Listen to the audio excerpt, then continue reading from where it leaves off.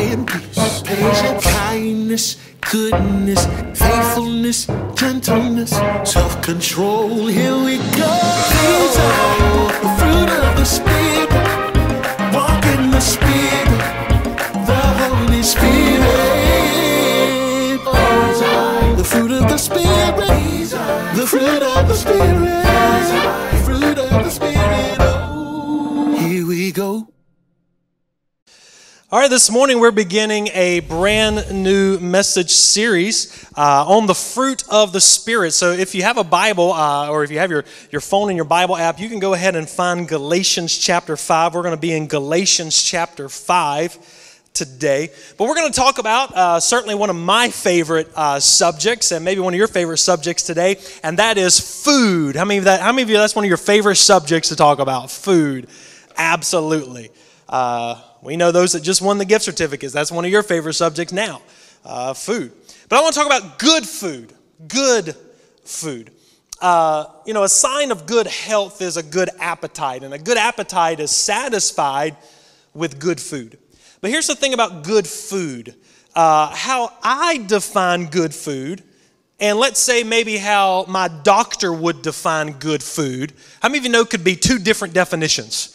I define good food as primarily through taste. You know, what tastes good to me. So by my definition, Krispy Kreme donuts would be good food.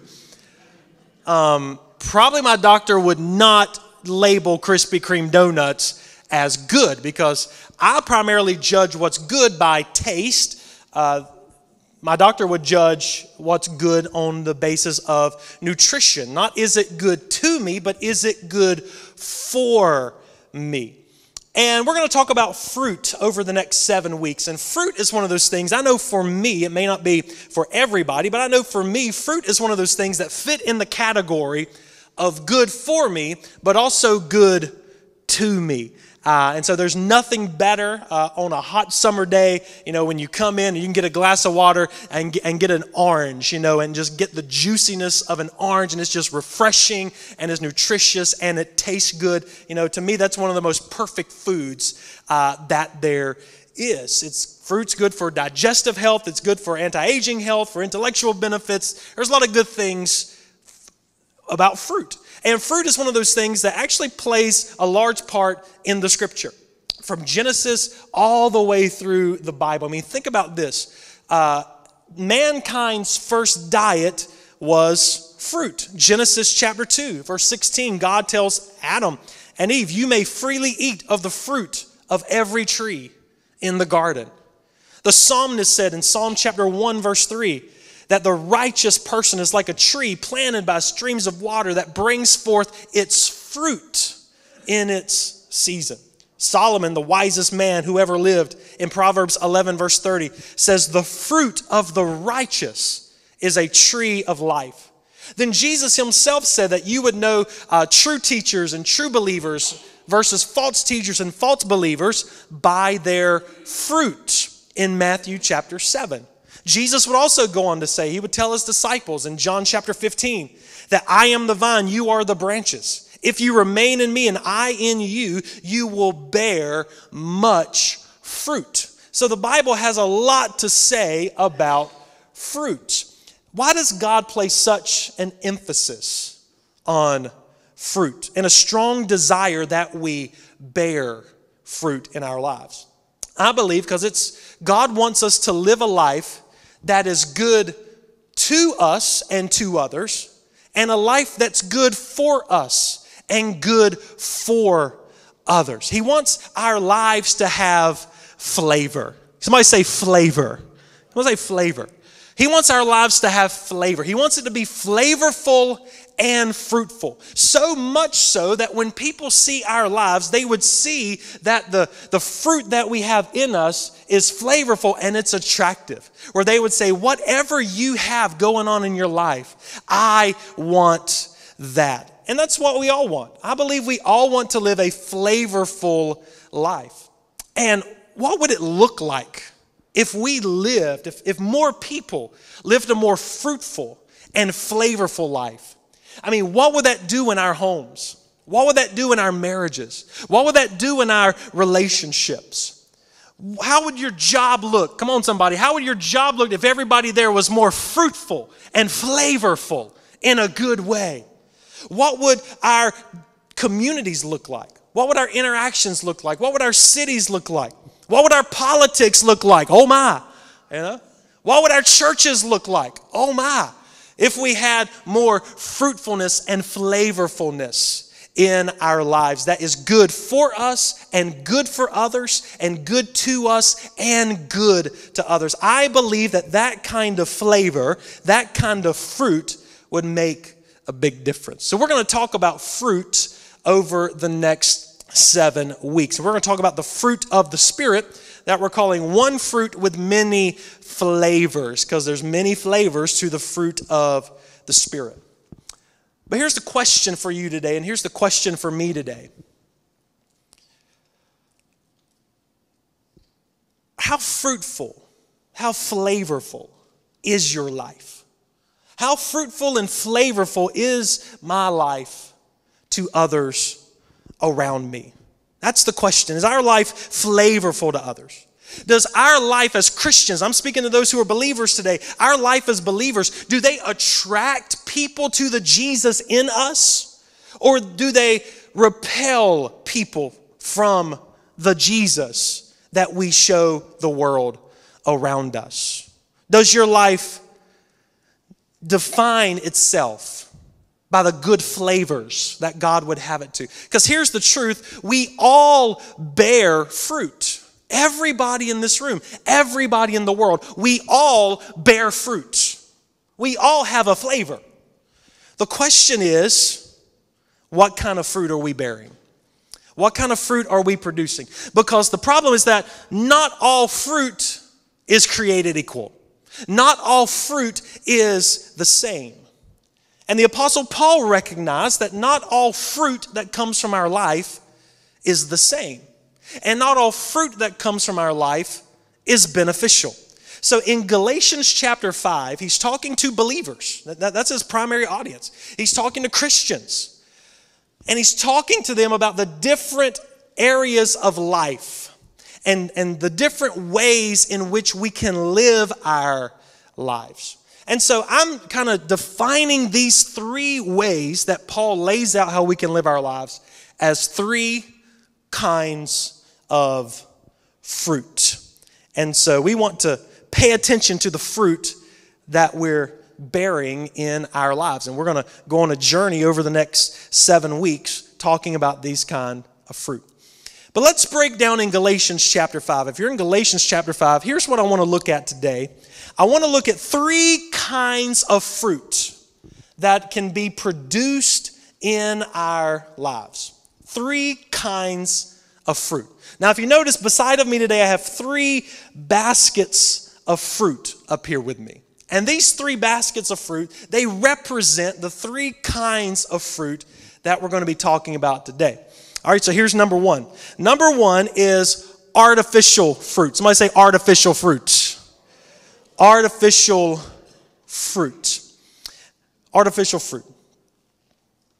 This first basket here is a basket that looks really good, actually. This is a good-looking basket of fruit.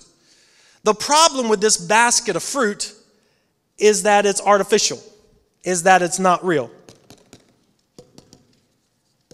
It even sounds real, I was expecting it to be hollow. You know what? This is good quality fake fruit right here. This is Hobby Lobby fruit right here. This isn't Dollar General fruit. All right, this is actually pretty, it feels pretty real. It could be a little heavier, but it sounds pretty good. This is a good fake piece of fruit, so it looks good. You know what the problem is with this, though? It's fake. It's all shine and no substance. It's artificial. So no matter how good the fruit in this basket may look, it's all fake. You can't eat it. If you ate it, it would taste like styrofoam probably. It would not be good if you tried to eat this fruit. It's artificial. No matter how it looks on the outside, on the inside, there's nothing of substance that's there.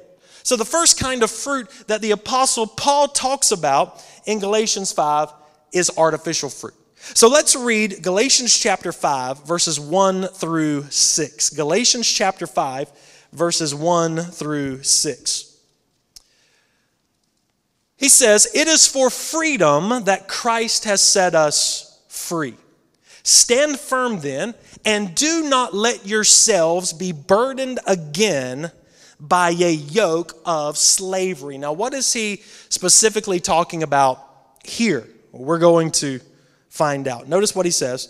He says, "Mark my words," and this was something that they were dealing with in the church at Galatia. This is something the believers were dealing with. He says, "Mark my words, I, Paul, tell you that if you let yourselves be circumcised according to the law," because that was what was in the law. If you were going to be a part of God's covenant as a Jewish person, every male would be circumcised. So he says, "I tell you, if you let yourselves be circumcised according to the law, Christ will be of no value to you." If you think by doing this religious ritual that you're going to be right with God, then Christ has no value to you. He says, "Again, I declare to every man who lets himself be circumcised according to the law, that he's obligated to obey the whole law. You who are trying to be justified by the law, you who are trying to be justified by religious works, you that are trying to be justified by keeping the rules, if you're trying to be justified, trying to be made right with God by keeping the law," it says, "you have been alienated from Christ and have fallen from grace." We have a misrepresentation today. Usually you'll hear the term "fallen from grace" by a Christian that's fallen into some sort of sin.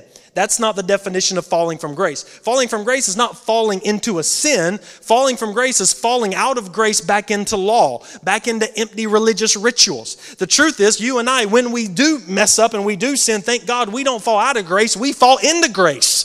And I'm thankful for that. But to fall out of grace means you've stopped trusting in Christ and you've started trusting in yourself for your own righteousness. You started trusting in your own works. You started trusting in the outward things that you can do in order to be made right with God. He says, "Through the Spirit, we eagerly await by faith the righteousness for which we hope." He says, "For in Christ Jesus, neither circumcision nor uncircumcision," any of these things that we do according to the law, "has any value." Here's what has value. The only thing that counts, is faith expressing itself through love. So what's happening here in the context of Galatians chapter 5 is that you've had these churches in Galatia who are Gentile believers. They're not Jewish people, but they've had these Jewish people come in and they say, "You have Jesus, that's great, you have Jesus, but Jesus isn't enough. Believing in Jesus isn't enough. Faith in Jesus isn't enough. You have to have Jesus plus something else. Jesus plus circumcision. Jesus plus the law. Jesus plus works. Jesus plus religion. Jesus plus self-righteousness. You have to have Jesus plus something else." And what that leads to is that you're literally stopped trusting in Jesus, and now you're trusting in your own goodness, in your own works, in the own religious system that you are in to be good enough, to get you to heaven, to get you saved and all of that. And Paul is coming against that. And he says, it's not these outward things that matter. It's an inward thing that matters. And so what do you have when you have outward works, but nothing happens on the inside of your life? You know what you have? Artificial fruit. Artificial fruit is people that will sit in church their whole life and they'll hear messages and they'll sing songs and they'll go through the religious motions and they've never had an encounter with Jesus. They know church, but they don't know Jesus. They know the religious rituals, but they don't have a living relationship with God. And it becomes outward fruit. It becomes fruit that is outwardly, it looks good. I mean, this looks like good fruit. This looks like the best fruit out of all of these baskets. But the problem is, it's fake. It's shiny on the outside, but there's no substance on the inside. It's all show. It looks like fruit. You know, we can sit it on our coffee tables at home and it looks good. It looks like it's fresh and ripe all year round. but it's deceptive. This kind of fruit in the life of a believer is dead religious works, going through the religious motions with no transformation of the heart. So they can say they believe in Jesus, but then they can be mean as a snake. They can say they love Jesus, but then hate everybody else. And this kind of fruit I don't know why, but this kind of fruit just loves to show up in churches. It loves to show up in churches in form of hypocrisy, and it loves to show up in churches in form of judgmentalism and being better than thou. That's how it loves to show up in church, and it shows up in churches all over the place. And artificial fruit is the reason a lot of people will not even walk into the doors of a church, because they went before and all they got was artificial fruit. All show, no substance. All shine, no nutrition. Jesus dealt with people like this. They were called Pharisees. Paul dealt with them in Galatians. They were called Judaizers. Jesus dealt with them in his time. They were called Pharisees. And here's what Jesus said about the Pharisees. They were outwardly religious. They looked good on the outside, but inwardly they were spiritually dead. Here's what Jesus said about the Pharisees. He says, "Woe unto you Pharisees and teachers of the law. You are hypocrites. You clean the outside of the cup and the dish, but inside is dirty. It is full of greed and self-indulgence." Now, how many of you, when you're washing dishes, you just clean the outside, but you leave all the stuff, all the residue, all the mess stuck to the inside?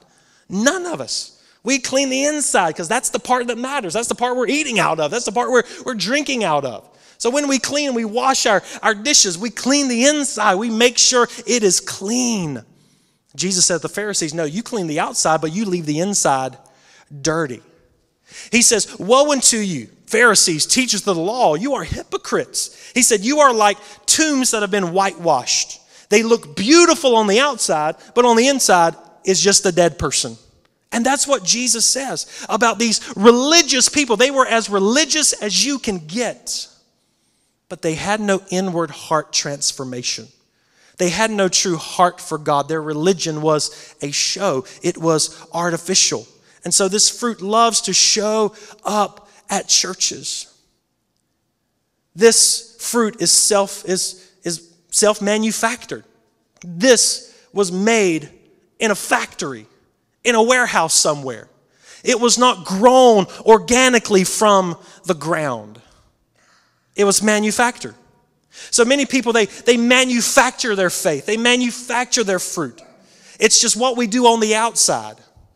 But on the inside, we've never fully surrendered to Christ. We've never fully surrendered to the Holy Spirit that's in our lives. Jesus said this about those artificial Pharisees. They honor me with their lips, but their heart is far from me. The fruit we're talking about that God wants us to have is not manufactured. It's not legalistic commands. It's not trying harder to keep up. It's cultivating a spirit-surrendered heart. Because you can't force the right kind of fruit. You just bear the right kind of fruit. So that's why Paul says, as he wraps up this thought in Galatians 1:6, he says, for in Christ Jesus, circumcision according to the law doesn't matter. Uncircumcision to the law doesn't matter. He says the only thing that counts, and here's our word if we want to live a flavorful life, is faith expressed through love. A living faith, a living trust in Jesus, a living dependence on the life of Christ on the inside, expressing itself through love. Paul says is the only thing that matters. A flavorful life is defined by a life of faith. Not religious works, but trust and transformation. So your life will be flavorful when you bear fruit by faith, not manufacture it through works. So that's the first kind of fruit that the Apostle Paul talks about. Well, there's a second kind of fruit that he talks about as well. And the second kind of fruit the Apostle Paul talks about is symbolized by this basket right here. Here's what number 2 is. Number 2 is what we call rotten fruit. Anybody want to come and eat this banana in front of all of us real quick? Huh? Yeah, no, that needs more than prayer. It needs to be thrown away. This is a basket of rotten fruit. Rotten fruit. It's moldy. It's mushy. It's bruised. It's literally dying on the inside. But here's the thing about rotten fruit. I sent my wife out to the grocery store to get some rotten fruit yesterday.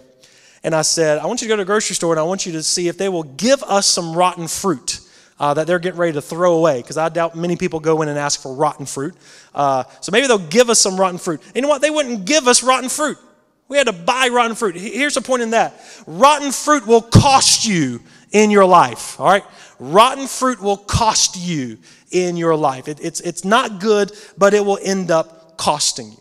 So the first thing that Paul deals with is plastic fruit, fake fruit, artificial fruit. The next thing he deals with is artificial fruit. So here's what the Apostle Paul says about rotten fruit in Galatians chapter 5, verse 13. Notice what Galatians 5:13 says. He says, you, my brothers and sisters, were called to be free. So in the first part, he's talking about being free from the burdens of the law, being free from the demands of legalistic religion, being free from the demands of all that. But here's what happens. Some people will say, all right, I'm free from legalism. I'm free from religion. I'm free from the law. Therefore, I can go and do whatever I want to do. I'm no longer bound by what the preacher tells me. I'm no longer bound by what the church tells me. I am free. And I've got this freedom in Jesus. And now I can go off and I can do whatever I want to do. And they go from one extreme to the other extreme. So here's what he says. You, my brothers and sisters, were called to be free. But do not use your freedom to indulge the flesh. Don't use your freedom to indulge the flesh. Rather, serve one another humbly in love. For the entire law, and even the Judaizers know that the entire law is fulfilled in keeping this one command, love your neighbor as yourself. But, he tells the church, if you bite and devour one another, watch out or you will be destroyed by each other. So I say, walk by the Spirit, and you will not gratify the desires of the flesh. And then he says in Galatians, he goes on to say, for the flesh desires what is contrary to the Spirit, and the Spirit what is contrary to the flesh, so that they are in conflict with one another, so that you are not to do whatever you want. But if you are led by the Spirit, you are not under the law. The acts of the flesh are obvious.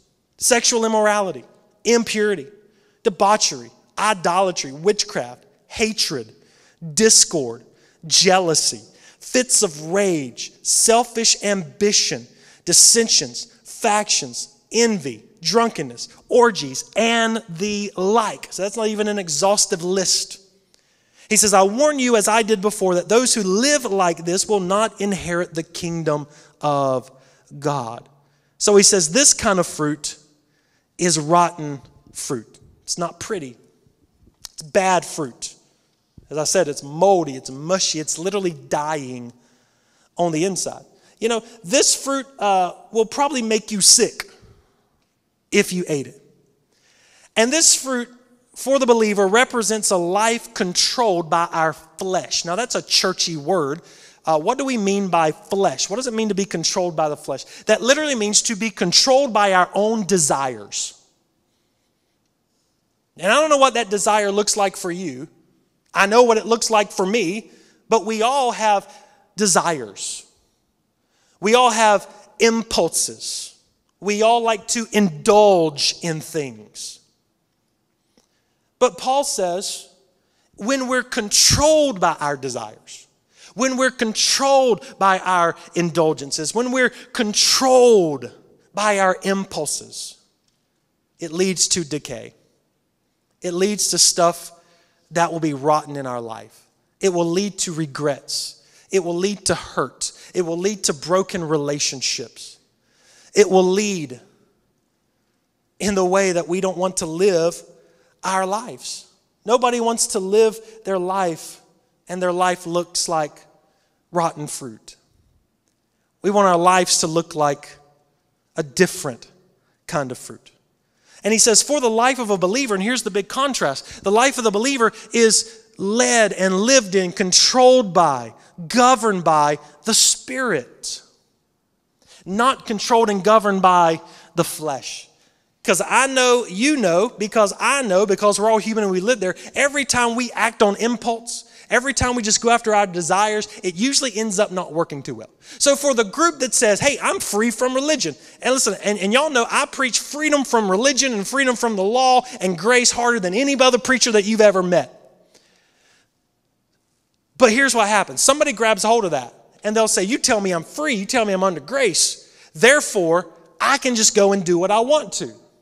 Here's my response. I usually have two responses. Number one, I would say, okay, tell me what it is you really want to do that you are not doing before because the church told you not to do. All right, what do you want to do? All right, you want to go and cheat on your spouse?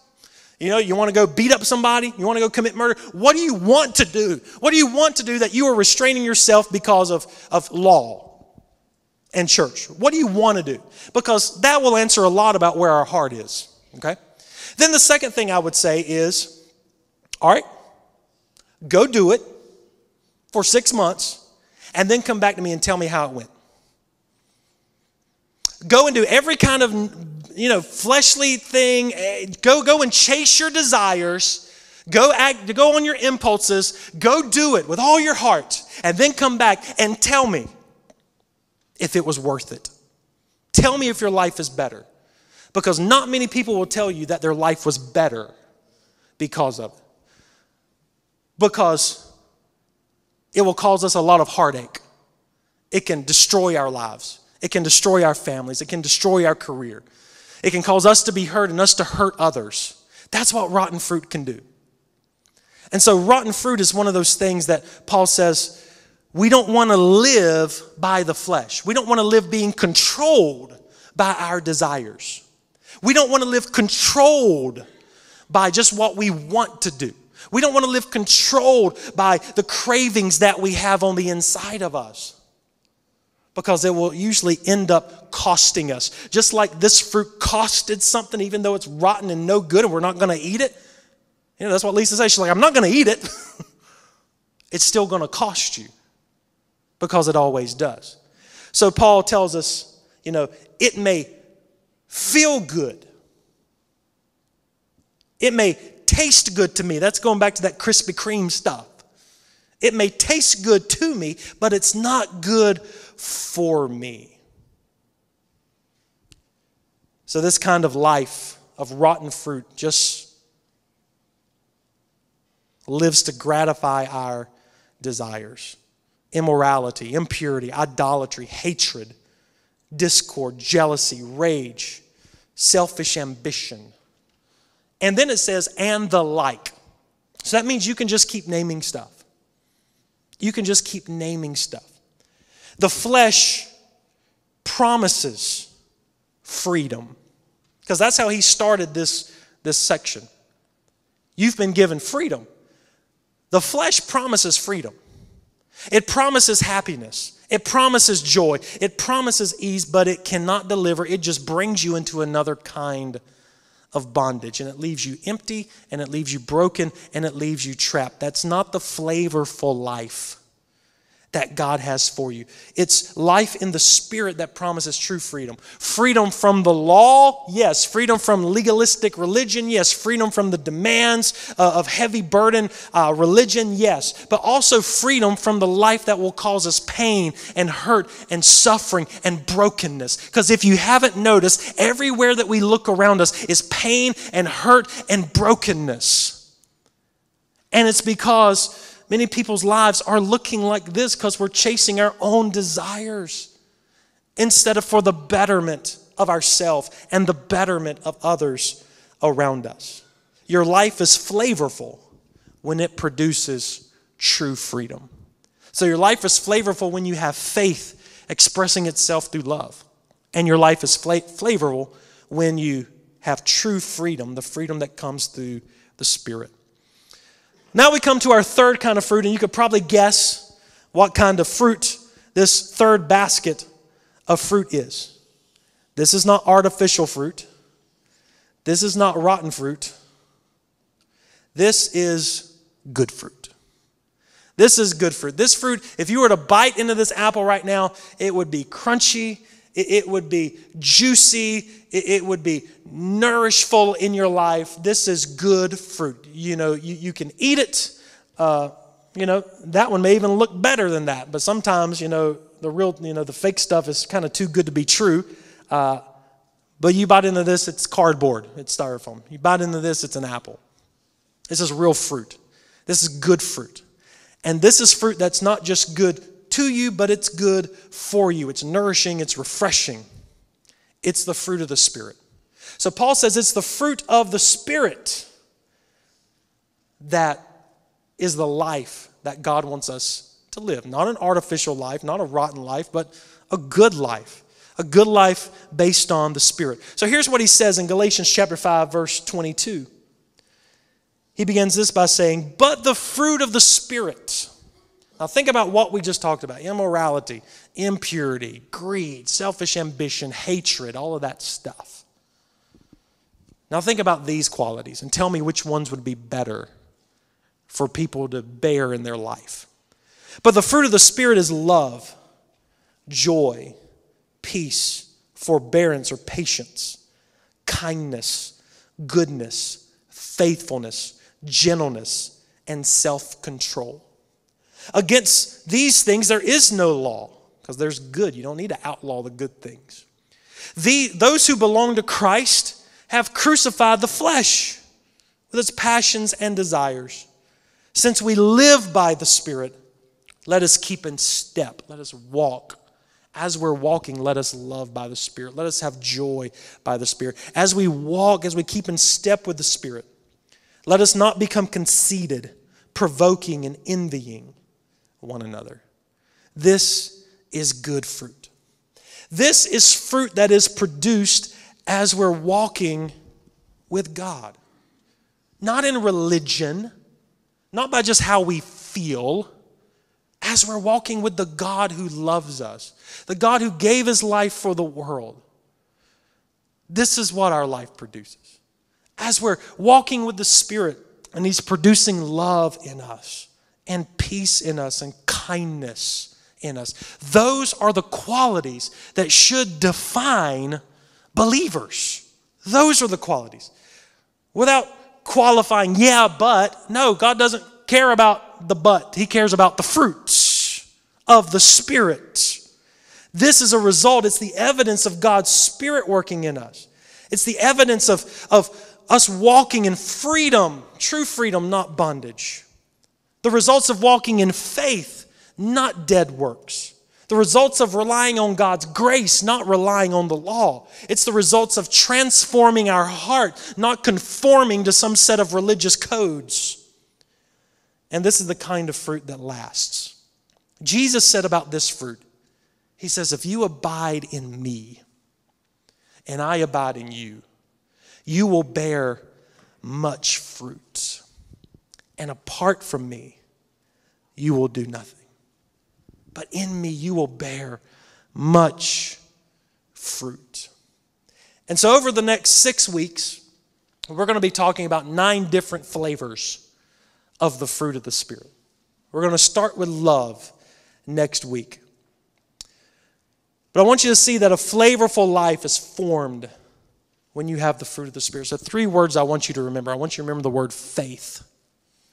A living faith that expresses itself in love. I want you to remember the word freedom. Not freedom that binds us to a life full of regrets, but freedom that allows us to live as God has created us to live. And then I want you to remember the word fruit. Faith, freedom, and fruit that God wants to produce out of our lives. So again, as we close, as our worship team comes back up, I want to ask you this question again. What kind of fruit are you producing? You think just coming and sitting in church and doing the religious rituals and being a good church person is going to do it, while at the same time we have negative attitudes and judgmental toward others and are really spiritually empty on the inside, all show and no substance. Or maybe your life is defined by rotten fruit. You come up and you say, you know, Michael, I have tons of regrets from following my desires. I would say, yeah, I do too. And you may say, the life that I'm living kind of looks like that. And I'm at a dead end. And I don't know what to do. And my life is full of hurt. It's full of pain. It's full of regret. And I've just done what I want to with no regard for others. And I've just lived gratifying my own desires and not thinking or caring about God or Jesus or anybody else for that matter. Or you may say, you know what, I've seen some fruit in my life. And that's the thing, when we come to Christ, we don't become perfect. We don't become perfect. The fruit of the Spirit is still being cultivated on the inside of us. And it will be cultivated through our whole lives. But you know what? I believe that we'll be able to look back on our life and say, man, I may not be perfect. I may not be where I totally want to be, but I see how God has brought me from where I was. I see how angry I used to be, how I used to snap off at my family, and I used to have a horrible temper all the time, and people would have to walk on eggshells around me, but now I can see how, we call it mellowed out. But it could be how the Spirit has worked in my life. And how, you know, I used to be judgmental and I used to not like people who didn't agree with me. But now I look at people different. Because the fruit of the Spirit, this isn't manufactured. It didn't come from a factory. It grew from the ground. And it produced. You don't manufacture fruit. We can, in our own ability, love some people. But God in us can. Sometimes we can't be patient in our own self-righteousness, but the Holy Spirit in us can do a work. And that's what this is about. These next 6 weeks are not going to be a how-to.